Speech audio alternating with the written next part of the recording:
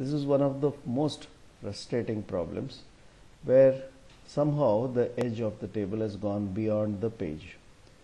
Yes, there are many ways of solving it, but the fastest, simplest and most effective way of solving and getting this border in is to go to layout, go to auto fit and say auto fit to window. Window means the page border in this case. The same option was available in the right click as well under same auto fit. That's it. Another common problem is this wastage of space. This column requires less space, this requires more space, this requires less space. Don't try to manually reorder, that takes time and it's trial and error. Word is in a much better position to do it if you simply tell him auto fit to contents. Simple. Another common problem is uneven row height. This cell contains 2 sentences or 2 paragraphs. Others contain 1 paragraph. Obviously this is taller. Ideally we would like to make all of them taller. Don't do anything manual. Just click anywhere inside the table. Do not select anything. Go to layout and click on this small little button. What does it do? Distribute rows. That means it finds the tallest row and makes all other rows equally tall. Now we still have a problem. This has 2 sentences or paragraphs, so it's fitting into the cell. These are single paragraphs, so it's going on the top. Ideally we would like it to be vertically in the middle. In this case, select the table and click on this button. What does this do? Align center left. Center vertically and left horizontally. So one click will take care of this problem as well.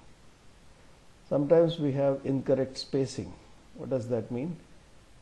We have no gap between the cell border and the content.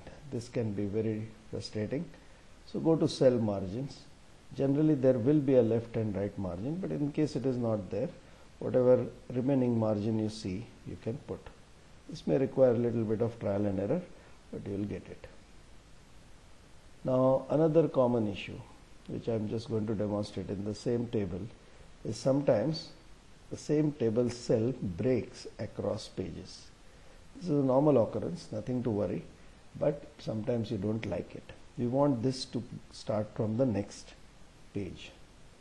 Most of us try to push it forcibly by pressing enter key. Please do not do that, because sooner or later it's going to create problems for you. So what do? In fact, there is a setting for a row which says, do you want to allow the row to break like this or you don't want to? Of course I can change this setting for one row, but that's not a good idea, because currently this row is breaking. Tomorrow when the table grows or when the document is edited, other rows can also break. So it's a good idea to select the table. Then go to table properties, either by right clicking or from the menu. Then go to row and then say do not allow row to break across pages. Actually it's rows because you have selected the entire table. And now it will automatically take care of it. Because all rows are now affected, any row which tries to break will be automatically managed.